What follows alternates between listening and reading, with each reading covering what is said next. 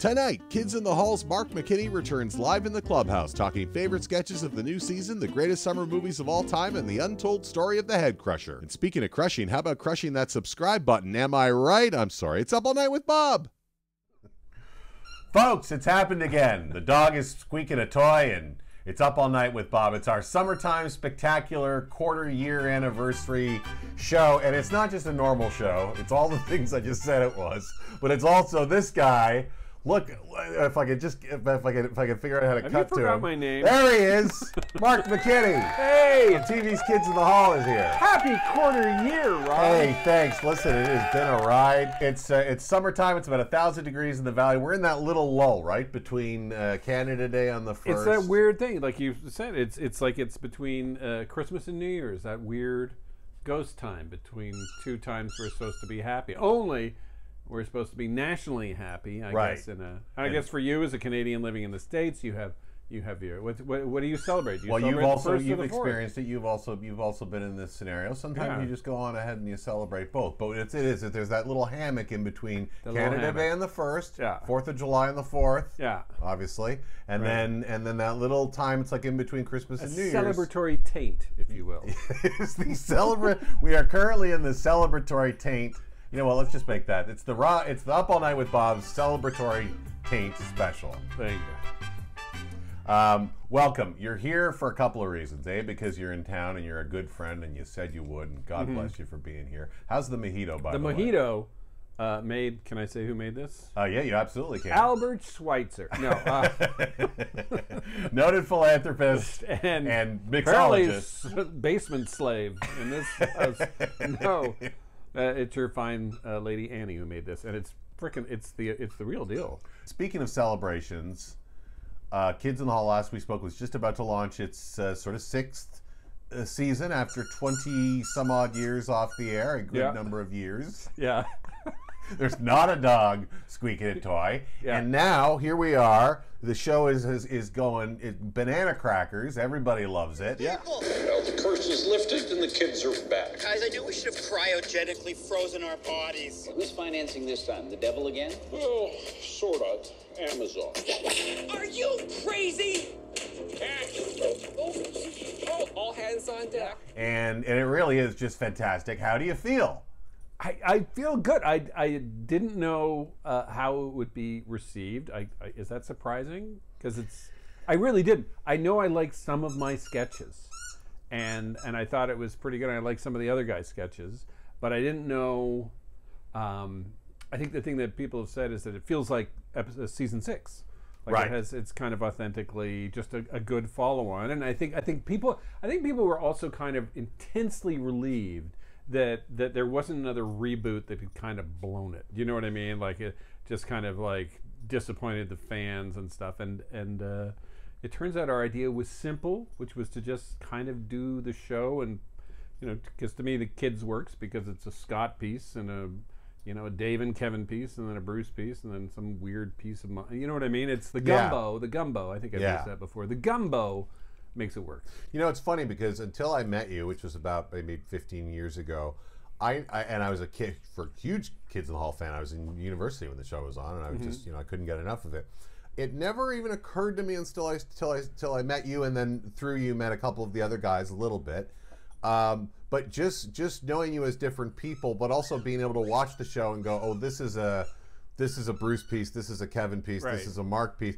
It honestly, I don't know, as a viewer, you're watching the gestalt, I guess, and you're not really thinking about it. How's that for, just because you're not on camera doesn't mean you can flip through your phone. No, I'm not. I want because you're gonna hear what Andy is up to. Oh, so you'll get some B-roll of Andy. I'm going to get some B-roll of Andy. Oh, this is a good idea, actually. It's a really good idea because his ball got lost in the blanket there. So a lot of the struggling. By the way, he's also tweaking my carefully prepared key light because I'm self-conscious now about chin. But oh wow, really going at it. Usually Andy just sits in the side here and kind of mellows out and looks up at you admiringly. Yeah. Like other Andy side. You know what happened is I feel like a certain someone just about 15 minutes ago made a remark that he had matured. Yeah. And was and he understood that. Yeah, he understood that to mean, well, yeah. How about go yourself?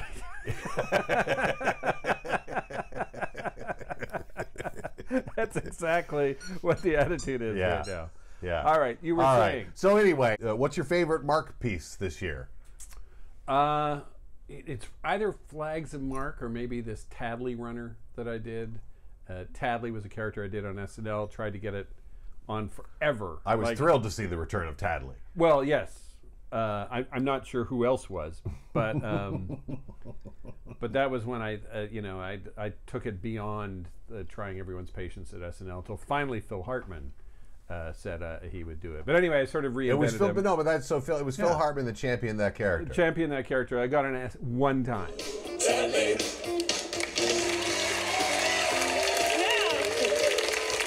Hi!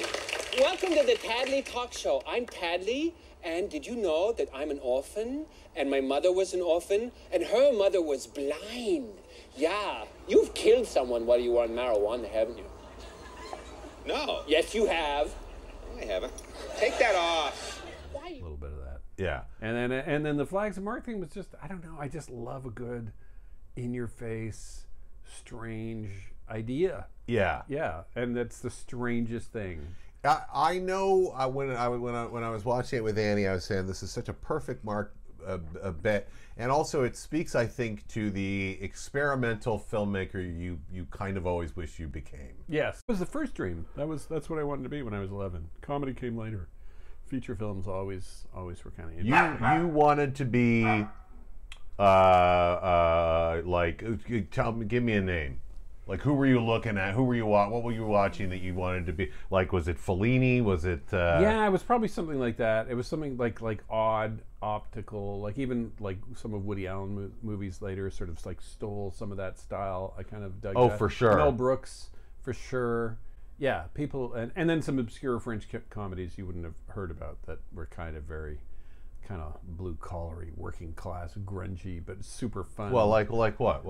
Get Out Your Handkerchiefs, which is like, I'm not sure a lot of people like experience it as a comedy. Lately I've been going back and seeing a lot of like dark comedies that I really liked back in the day, and they're really dark. Like when you, like now, so how, like when you were a teen, when you were in like university or Yeah, probably around then. That's right. When, yeah, isn't that when it sort of gets under that your seems skin? but yeah, when it gets under your skin. So what were you, like what contemporaneous stuff or like old stuff that was old then?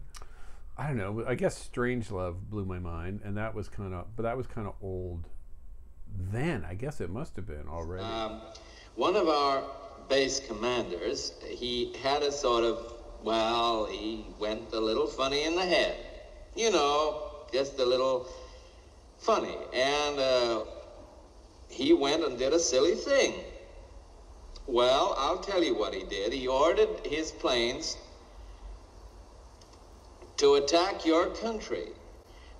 Well, let me finish, Dimitri. Stuff like The Loved One, which I rewatched recently. It's funny, I don't have a great memory, so I'll remember a film by the scene that kind of like really twisted my melon. And one of them, Mr. Joy Boy, Rod Steiger's character, he has a mom who just sits in bed and eats and flips between television commercials, and she's really happy. And Mr. Joy Boy sits and like prepares food for mom, and he brings back the virginal object of affection that both he and the other guy, played by Robert Morse, are chasing. Right. But at one point, Robert Morse comes in to try and find the object of affection, but the fridge has fallen over on mom, and all the food is on the kitchen floor, and he tries to help her up, and she goes, no, just pass me the sauce. What has surprised you about the new season of Kids that's kind of taken off, and what is there a sketch you would love to hear more talked about? And is there a little nugget in there that maybe hasn't caught fire yet? No, because I think it's like having gone through this, you know, it's not the first rodeo. Like the sketches that like Head Crusher was, yes. but I love it when when years later people start to appreciate different things. I was literally walking across Lincoln in Santa Monica there, coming from the art store, going to a mall. And this young guy and a friend, like who I thought, for sure they know me from Superstore. Right. And he named one of my favorite Kids in the Hall sketches. He said, "Oh, you did that guy with the mouse." And then he started quoting this sketch I did, which was Oh, and then I started telling him way too much. Like he didn't want to know. I was so happy. I'm going, did you know that I based that on a movie called, and you know. There was a makeup artist on a there was building. Wait, come back. There's more trivia for me to tell you, stranger. You pushed my button. Yeah, God, that would have been sad. That would actually make a good movie. But this happened this week? This happened like 2 days ago, yeah. That's wild. Well, I think that's fantastic. I think that's fantastic. But he literally named my favorite sketch from the original series. So. I'm trying to remember the mouse one. Is that which? It was a silly sketch. It's about a guy, Tucker, who discovers a mouse in his French loaf, and becomes obsessed with killing it. And he ironically works at in a circus where he dresses up as a mouse, and people hurl heavy wooden blocks of cheese at him to win prizes. See, it all wraps very carefully back in amongst itself. Yeah. Yeah. This sounds, I feel, tell me if this is wrong. Of all of the kids, you have the most Monty Python-esque love of the grotesque. Maybe, but I think that's not even a Python thing. Like, who is it in Python who loves hacking off limbs? Is it Idol? Yeah, I don't know. I don't know Terry I don't know who that Jones comes from. But or the gushing blood or the like. I feel like the Mr. Creosote in The Meaning of Life. Terry. That's Terry Jones. Jones under the fat suit doing just being the most repulsive. Olympic-sized pools of vomit. Yeah, that's a You're side. referring that's to a the side Shakespeare note. sketch. Yeah, I didn't know that we would wind up using 100 gallons of blood, but it made absolute sense to do it. And I kind of remember thinking of the day we were shooting it, kind of going, "Hey, I'm doing one of those sketches where you'll use a lot of bodily fluids." Right. I don't know if I've ever done this before. It was kind of thrilling. This puts you in the pantheon with right up there with Dan Aykroyd's Julia Child sketch, which I think right? is the ultimate, because I mean he wobbles and passes out. That's the genius of that sketch. Is it? Now I've done it. I've cut the dickens out of my finger. Well, I'm glad in a way this happened. You know, accidents do happen from time to time in the kitchen. We've never really discussed what to do. Now, every kitchen should have the emergency number written on it somewhere. But I do think there's I think it's the finish to the Flags of Mark sketch.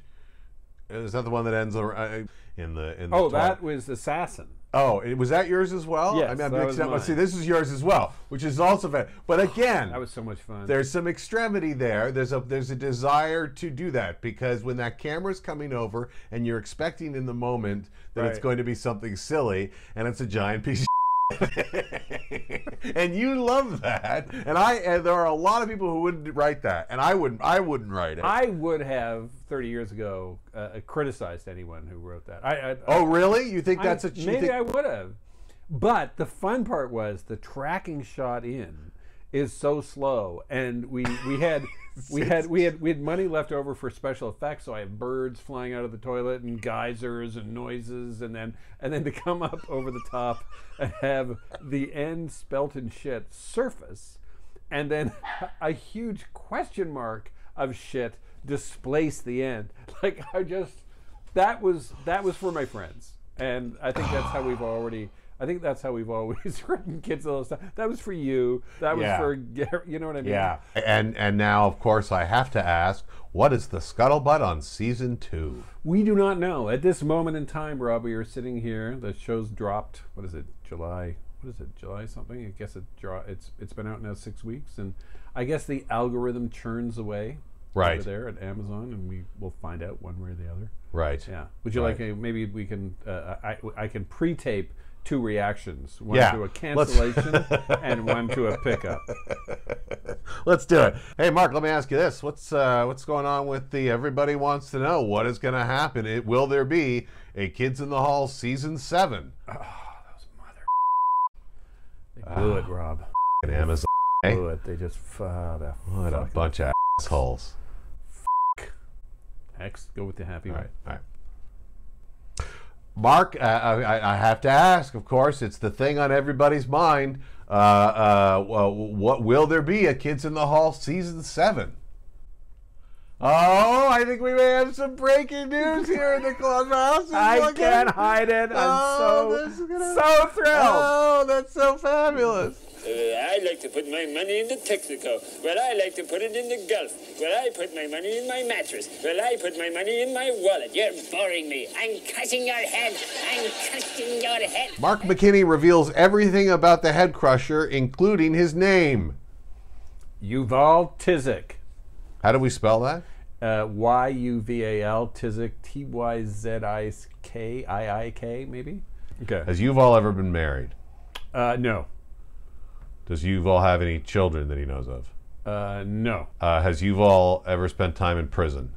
In a foreign country, yes. Does Yuval now, or has he ever owned an automobile? No. What kind of tipper is Yuval?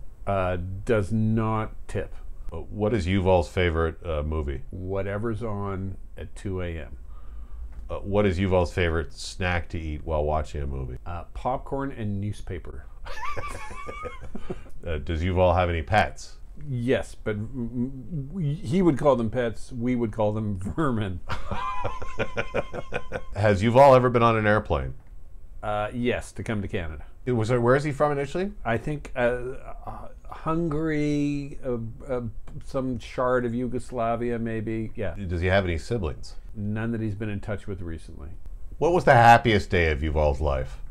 Coming up with head crushing. It was the happiest day of your life. Yeah. All the way to the bank. Yeah. Cha-ching! Yes. $1,700. Canadian TV stardom. Yeah.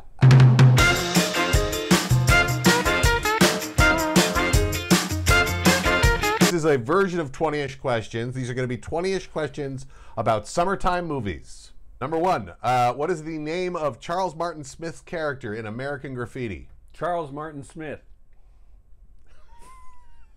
You're not an American Graffiti fan? I'm a huge amount, but I have a terrible memory for names. I'm going to say Beeper. Terry the Toad. Terry the Toad, okay. Terry the I Toad. can see him. I can see his face. Yeah. What are they searching for in the film Endless Summer? Not Endless Love. Endless Summer. It's a documentary of sorts. I don't. Is this the Brooke Shields one? No. No, that's Endless Love, I think. Yeah. Or maybe... I don't know. I may not have seen Endless They're searching for the perfect wave. It's about surfers traveling, basically searching for the perfect wave and traveling around the globe so that they can surf all year round. Right. Yes. You're not going to believe this, but they're white guys. What? Okay, here's one for you. How much does Quint... I wrote these, by the way. It looks like I'm just picking these off the internet, but I wrote these myself this afternoon. How much does Quint want to kill the shark? A lot. Ballpark it. What do you figure Quint wants? How much does he ask at the town meeting following scratching his fingernails on the board? Right. When was the last time you saw $3,000. He asked for thousands of dollars over what they're willing to pay. $10,000. $10,000. $10,000 for me by myself. Right. So that you get the head. The head, the tail, the whole damn thing. Whole damn thing. Right. In National Lampoon's Vacation, who plays the security guard at Wally World whom the Griswolds kidnap and force them to take on rides? Randy Quaid. No. Who? John Candy. John Candy. John Candy. Yeah. In what state does Stand By Me take place? Oh, that takes place in Massachusetts. Oregon. Yes. What is the name of the camp in Wet Hot American Summer? God, I should know this. I was at the table read for Wet Hot American Summer. You should be. It's remarkable that you are not in Wet Hot American Summer. I was kind of. I read for a part. I don't know why I wound up. I remember I went to the reading and Mary Louise Parker was right there, and yeah. You're kidding. What part were you reading for? I can't remember. Can't remember? Can't remember. It was Camp Firewood, by the way. Camp Firewood. Okay. But okay, here's one for you. What? Why does Marilyn Monroe spend the night in Tom Ewell's apartment in The 7-Year Itch? Because she's passed out. Yeah, it's the air conditioning. He's got an air conditioner. He's got an air conditioner. Oh, do you feel the breeze from the subway? Isn't it delicious? Why does Baby borrow money from her dad in Dirty Dancing? For an abortion. Boom! There you go. There's one. There you go. You got that one. Yeah. Where does the Summer of 42 take place? It takes place. Come on, off of Boston. The beach community of Narragansett, or where is it? Amagansett? It is a popular location in Limerick. Limerick, Ireland? No, in Body Limerick. In Body Limerick. Body BAWDY Limerick. It appears. Where is Body Limerick on a globe? I want to see this. The name of this place will often appear in a body. So it's Limerick. in Massachusetts somewhere. It's on a beach. Think of the what is the first body? What is the first dirty limerick that comes to mind? Oh, there was Nantucket. Thank you very much. Oh, you were hinting. For me I was hinting. I was helping okay. you. I was helping Nantucket. you. Okay. Yes. Yeah. Well, let's see if you know this one. Who played Bernie in Weekend at Bernie's? It's a guy named Terry Kaiser. He's not even famous. Wow. I know. Did you know that? Oh, I did know that. You did know that. No, because I reviewed it on our little cable show at the time, I think. The plot, which essentially revolves around Andrew McCarthy, Jonathan Silverman, are two young, up-and-coming yuppies. Hey, there's an original twist. With a boss played by Terry Kaiser, who starts swinging business deals with them and invites them up to his place for the weekend. But then... this is the knee slapper. He dies on them. Yeah. What was the... This is when I just put this question together today doing my own math. What's the final question? Average age. What is the average age of the main cast members of Grease? The main cast member. Oh, 40. Was 27. 27? But I mean... That was 40 back then. It was. Well, Stockard Channing was like 33. Yeah, that's right. And famously, it was like Beach Blanket Bingo. It was like everyone was unbelievably old. But if you look at like Beach Blanket Bingo, but I want to surprise people. Ask me who the Prime Minister of Barbados was in 1968. Yeah, you know what? I'm going to ask you one more question just before you go. A random one off the top of my head. Just here. You know, like who was the Prime Minister of Barbados in 1968? In 1968. Well, yeah, let's say 68. Okay, that would be Arrow Barrow then. Oh, okay. Yeah. Good for you. Thank you. It was indeed. Yeah. Yeah. All right. Well, that's the summer. There's your. There's our gosh, summer. when you think back on all the laughs we've had, folks, it's been an amazing quarter year. And when I think about the quarter year ahead, we're just gonna keep on rocking in the free world. Am I right? Yeah. Yeah. Look at me. I look like I'm gonna die soon. All right. Well, you're really channeling Joe Franklin. That was his catchphrase. Yeah. Look at me. I think I'm going to die soon. Yeah, exactly. I think I'm going to die soon. Hey now, thanks for watching. Please do hit that like and subscribe. It would sure mean a lot. I hope you're having a great summer, everybody. Next week, Ron James, legendary Canadian comedian and all-around great fella. He's got a new book out that's fantastic. You don't want to miss it. We'll see you then. Good night, everybody.